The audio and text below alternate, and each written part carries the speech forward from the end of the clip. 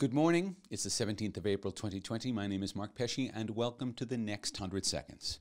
All right, people are getting impatient. The U.S. employment rate has soared to somewhere north of 20 million overnight. We have probably 10% unemployment here in Australia.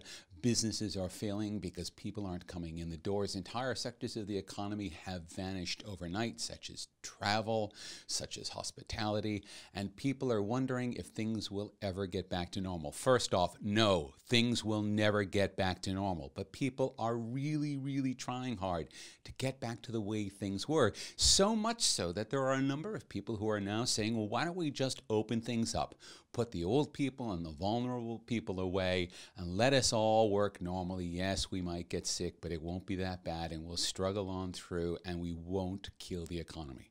But it's not that simple, because here's the thing.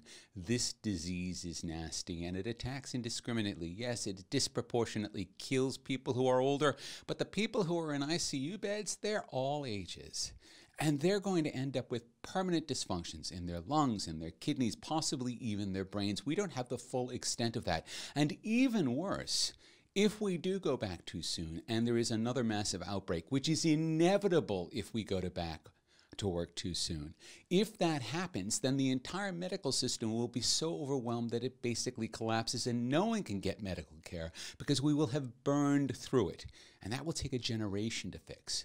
So we can't do this. We have to take the time. We have to be patient. We have to suffer the business losses because there is no other way forward. And that's 100 seconds.